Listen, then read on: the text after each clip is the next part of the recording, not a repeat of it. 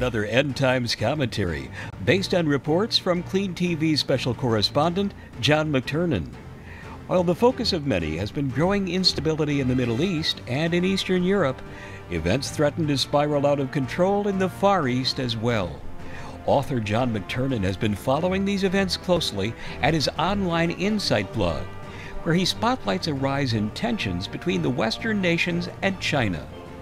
The increasingly aggressive Chinese have constructed artificial islands in contested offshore Pacific waters and established a military presence there, virtually daring Australia and other neighboring countries to challenge its imposition of force in the region.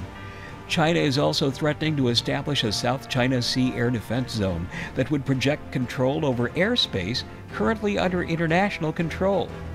The United States has warned China not to interfere with our flights through that zone, and friction between the two superpowers is growing.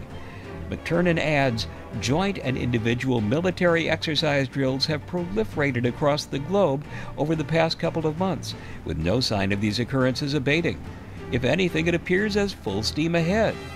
As these events are at an unprecedented level to date, they point to potential war preparations, or if not, preparations for an event unbeknown to the general public at this stage. Now is the time for you to arm yourself with information and share it with those you love.